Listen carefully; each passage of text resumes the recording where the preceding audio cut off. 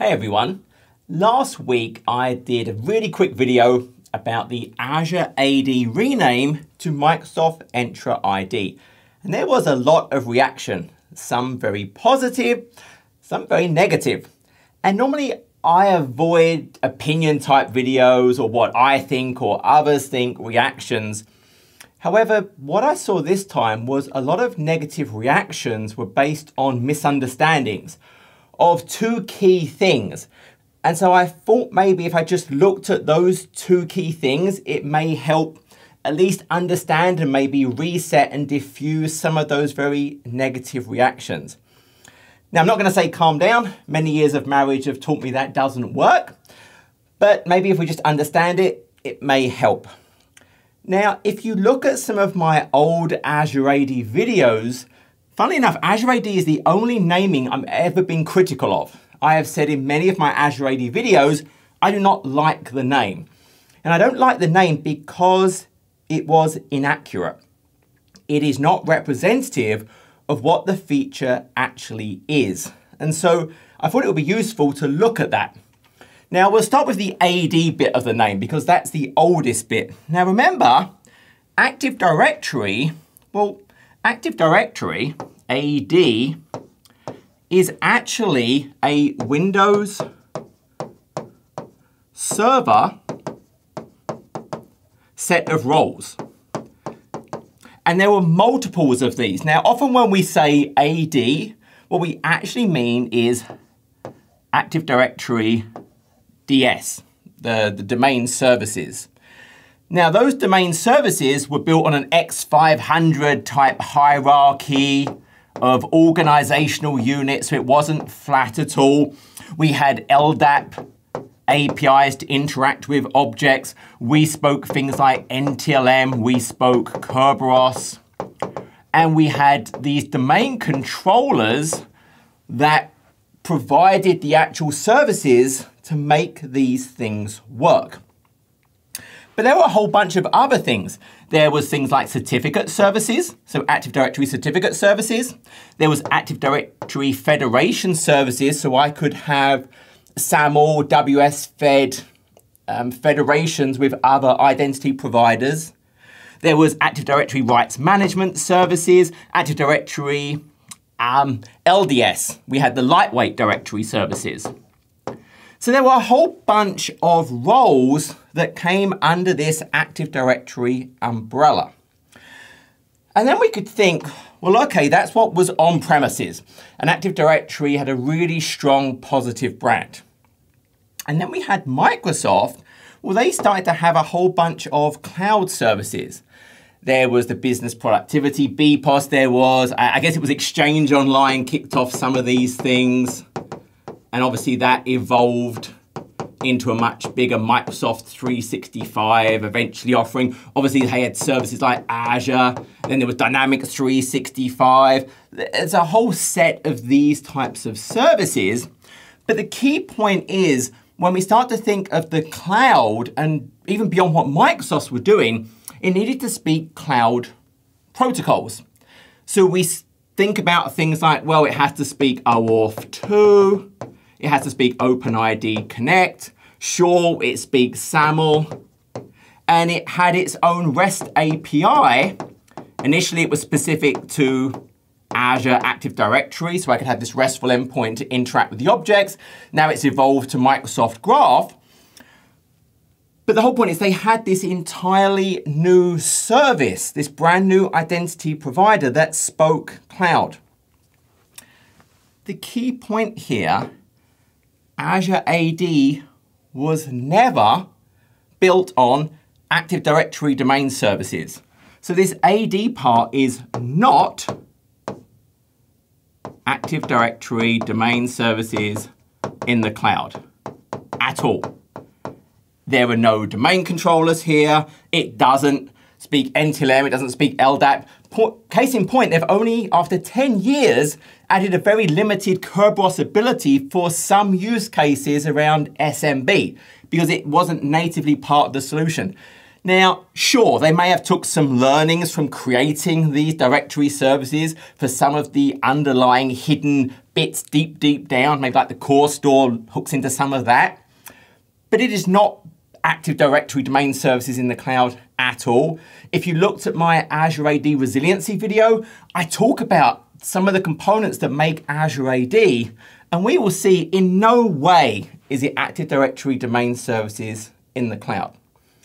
And so when we think about that AD part of the name, I think we have a sad face. It's wrong. It is not accurate at all for what it actually is. And it caused confusion because people would think, and they'd be like, oh, okay, well, can I turn this off because I'm running Azure AD? No, they're completely different. Azure AD is flat. Even administrative units is still flat, and I'm adding objects to it. There is no hierarchy in structure. It's not speaking these things. It's a completely different service. Okay, so now let's look at the Azure part of that name.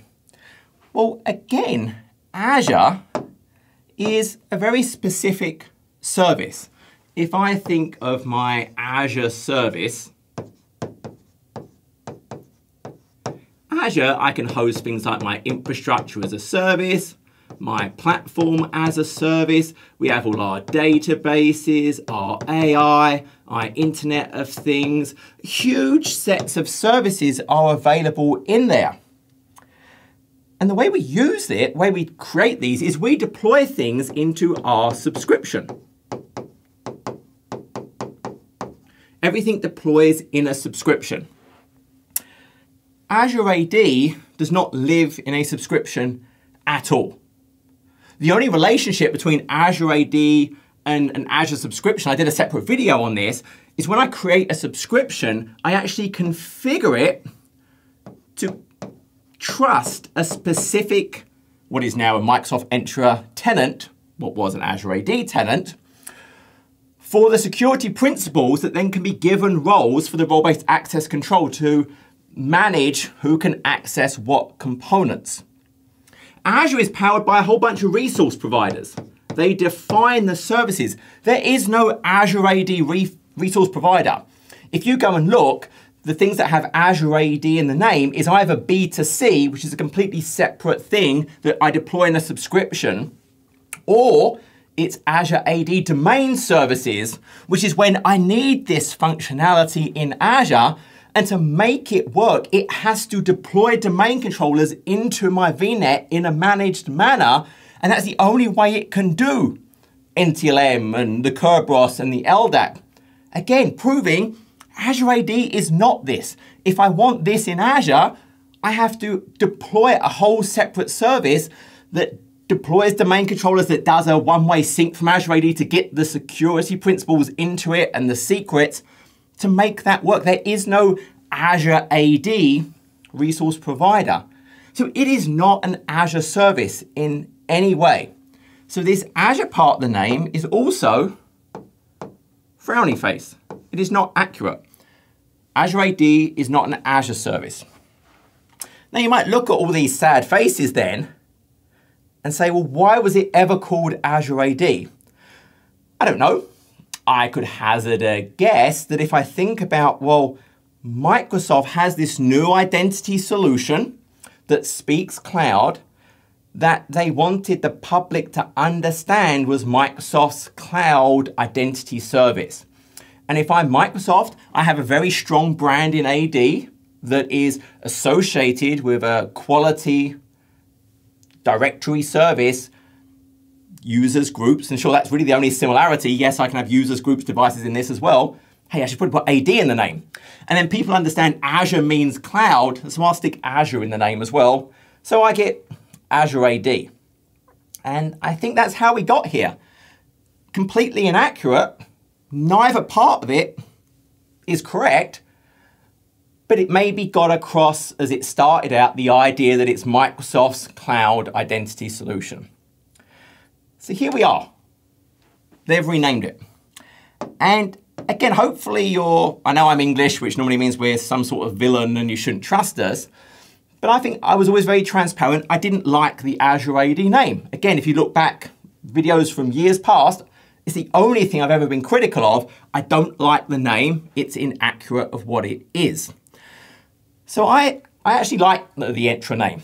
If I think of Entra, I think of Entra, if I'm going to try and associate with anything, as this idea that it's an entrance. It's opening up. And what it's opening up to is, if you think about today, well, I've got all these different cloud services, and maybe not even cloud services. Hey, maybe I've even got on-premise types things that we've seen with things like the app proxy, also with the new security service edge things they've just announced for Entra. Hey, it's going to expose this for everything. So it's opening up, because identity is the new perimeter. It is the new security perimeter, not networking.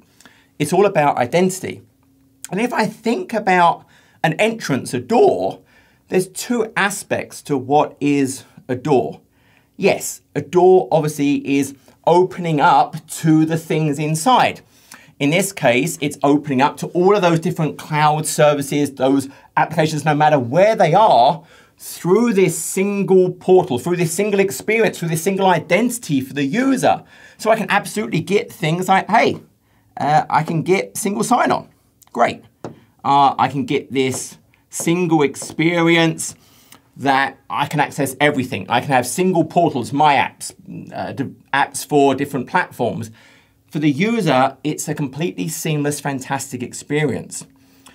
So sure, now it's an entrance to everything. But also, if you think about your door, well, there are locks on your door. So my door is also a protection. It's that single protection point that I focus on that protects everything else.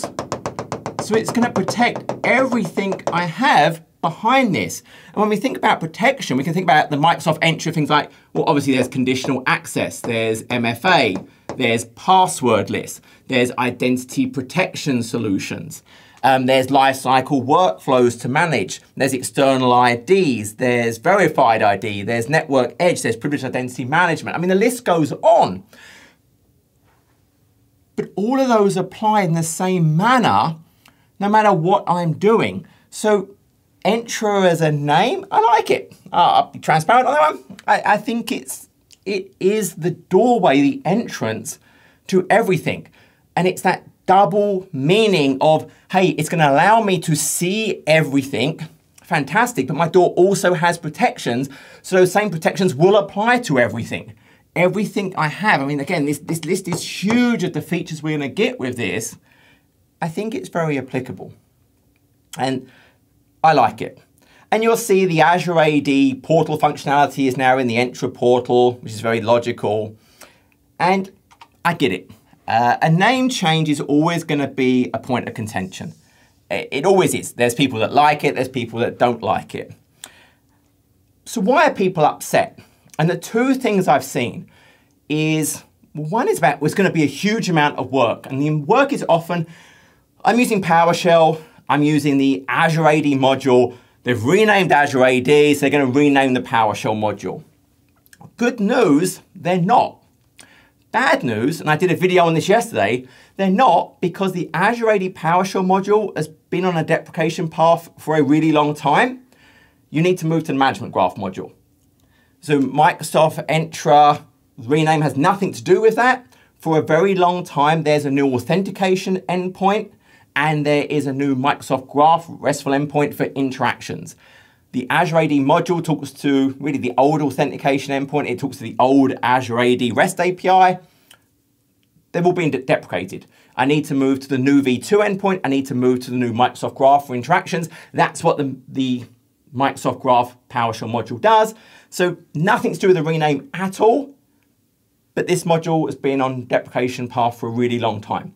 So that's nothing to do with the rename. You need to get off of that because it's being deprecated for completely separate reasons. There is a completely new technology. And then people are upset about the rename because, well, it made sense. Hey, the Azure version of Active Directory is now called something different from the on-prem version of Active Directory. Well, hopefully I've demonstrated it was never accurate. And the fact that you're upset about it goes to show it caused a lot of confusion. This was never Active Directory domain services in Azure. It caused confusion for people. People were like, well, can I turn off my domain controllers then because I'm running Azure AD? No, they're completely different. It caused confusion that people said, well, do I have to have an Azure subscription to use Azure AD? No, because it's nothing to do with Azure, it's nothing to do with subscriptions. So if you did misunderstand it, I personally would rather have a misunderstanding cleared up. And I think the rename will stop future people being confused. Now, if you're upset because you don't like the name, I mean, that's a case of personal opinion. Some people like a color, some people don't like a color. Some people like a food, some people don't like a food. Some people like a name, some people don't like a name. There's, I think, much, much better things to spend energy on than worrying about a name of something and if your personal opinion is positive or negative. Again, I was vocal that I didn't like the Azure AD name, but I didn't let it consume my life. It was like, oh, I don't think it makes sense. It's not technically accurate, but oh well, it is what it is. What we focus on is the functionality. There's been no change in functionality because of the rename, and all they're doing is adding new capabilities to what is Microsoft Entra. And I think that's the thing to focus on. That's my 2 cents. So in this case, I would say keep calm and carry on. I hope that helped. Until next video, take care.